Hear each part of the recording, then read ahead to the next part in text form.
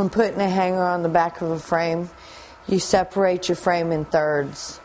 Usually your eyeball can take, it doesn't have to be so critical that you have to have exactly the third. You want to keep these as close to ratio as possible. Frame, I usually just use my hand as a guide to find out am I pretty close or not. Within 1/4 of an inch is fine. Put your screw in your frame.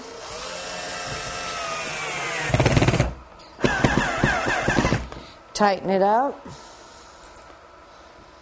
That one I moved a little bit, so I'm going to scoot it this way. Ouch. Let's try that one more time without blood. This happens to be an extremely hard piece of wood, and it's giving me a little bit of fit there. I kind of cock mine to the up a little bit so that they kind of have a, I would say maybe 45-degree angle or so.